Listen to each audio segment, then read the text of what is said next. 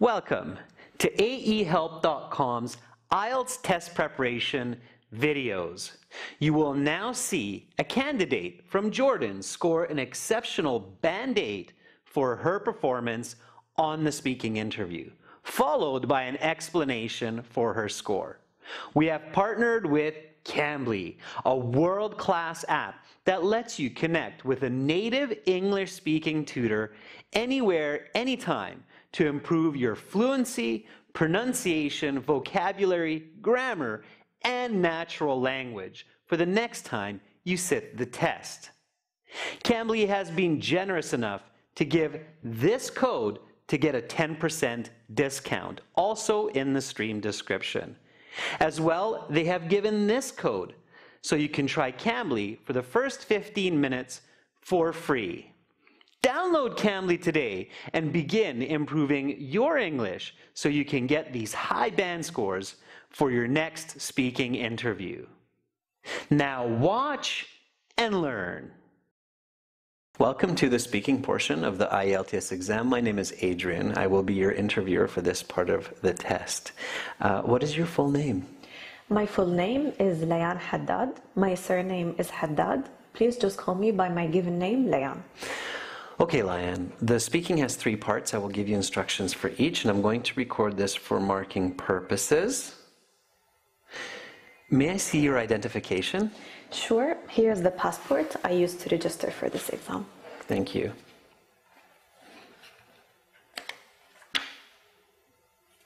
Okay, here is your passport Thank back. you.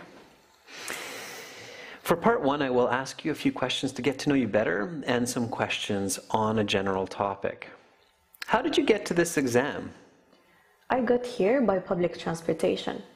I first took a metro, then a bus. All in all, it took me about 25 minutes. How will you go back home?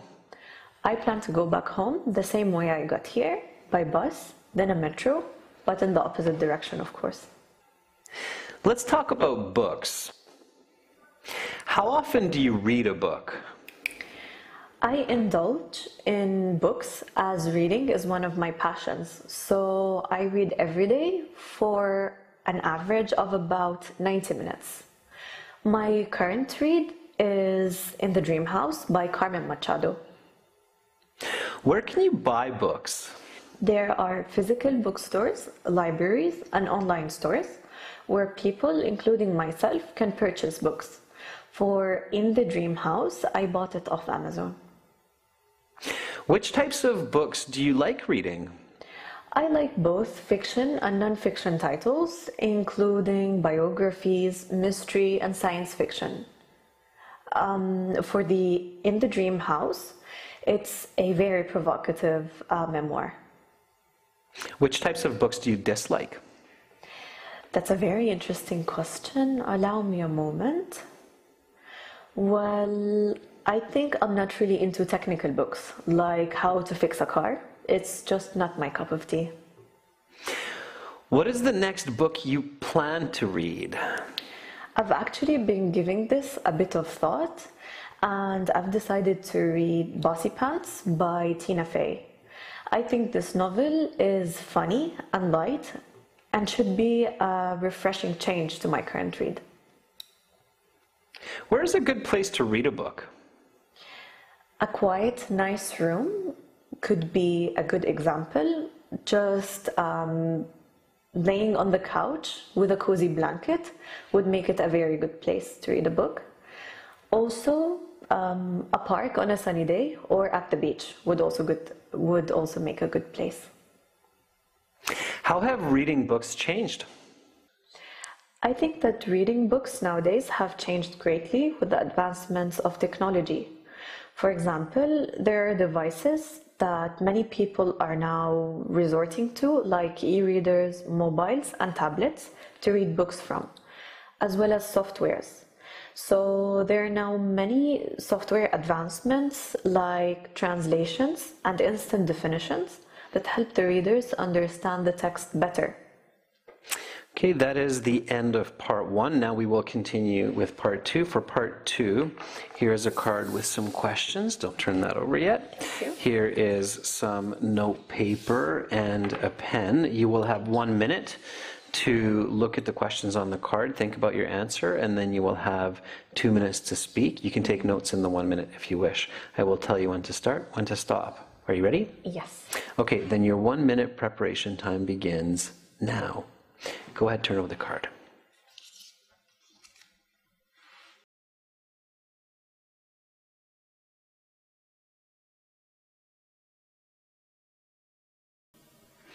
Okay, Lion, your 1 minute preparation time is up. Please begin speaking.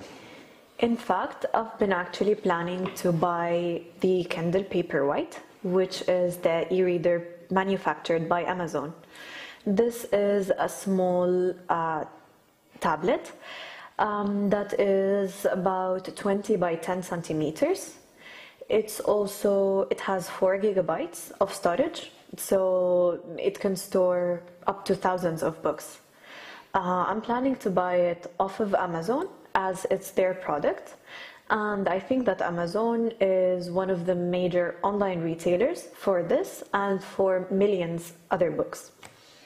I think that this e-reader is not only lightweight, but is also very convenient because I can fit it easily into my purse, and the latest model is even waterproof. In order to buy this tablet, firstly, I need to put aside some money. So, fortunately, I've been squirreling away some money. And this tablets cost around $150 US. I would also need an Amazon account, an address of course, or a post box to have it delivered to.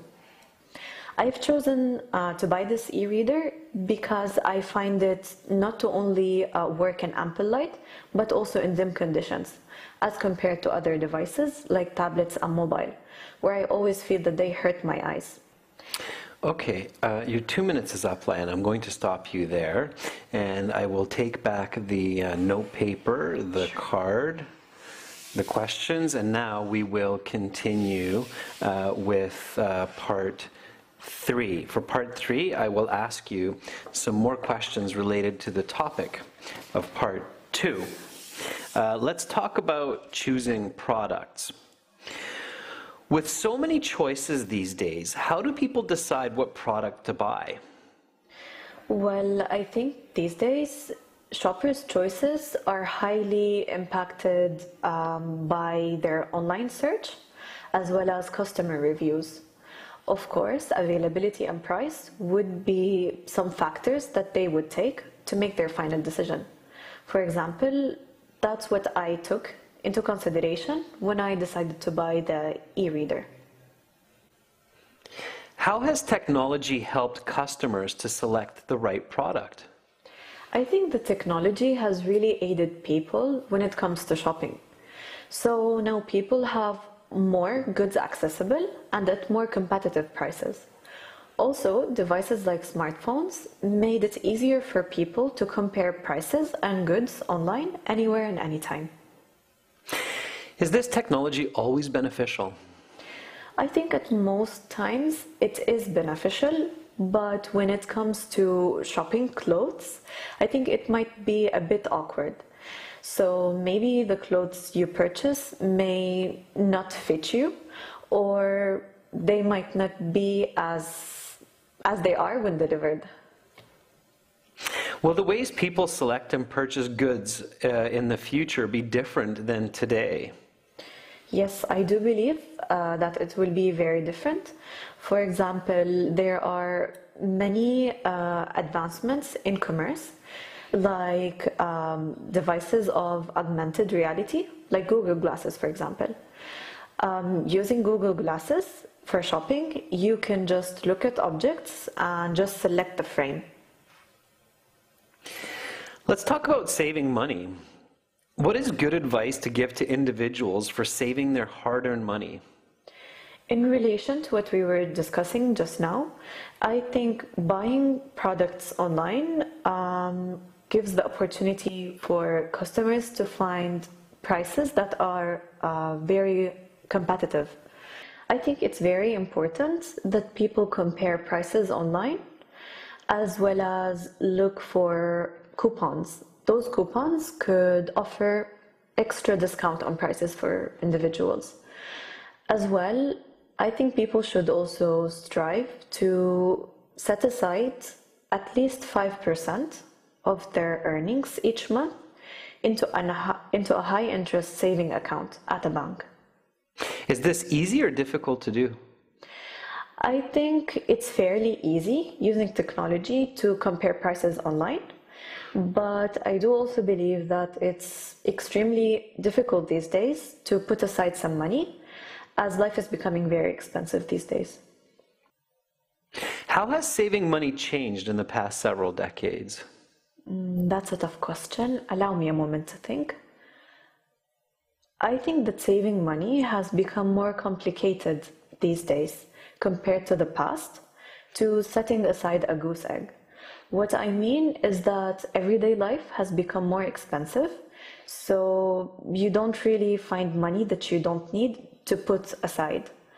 Also, I think investment opportunities like real estate and stocks have become more volatile. What are the causes of this change? I think the main cause for this is the overprinting of money by the governments. That is the end of part 3. That concludes the speaking portion of the exam. You will have your mark in about 2 weeks' time with the other sections. Have a great rest of your day, Liane. Please remember to take your passport with you. Thank you very much. Have a lovely day as well. Thanks. Bye-bye. Bye. So why does Liane deserve this Band-Aid score, which according to the IELTS means she is a very good user of the English language? Well, firstly, she answers all of the questions accurately and with good detail, using explanations and examples. Furthermore, she's got excellent grammatical range. She uses compound and complex sentences, including conditionals and adjective clauses, to give very good descriptions for her ideas. In part 2, she does not repeat herself, but rather she elaborates and goes into detail. Furthermore, Liane's fluency and pronunciation are outstanding. Although it's not perfect, it is very clear for English speakers to understand her. In addition, Liane has great lexical resource.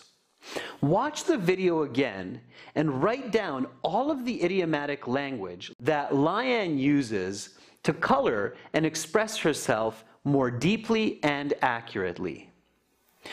Repeat Liane's answers and improve your English for the next time you sit the IELTS exam. To watch many more useful videos like this one to get those high band scores for the next time you sit the exam, visit and join us at aehelp.com. Also, download and link the app Academic IELTS Help. With over 100 hours of video lessons, 6 original exams, and a fully interactive course with strategies and tips that work, you're sure to succeed.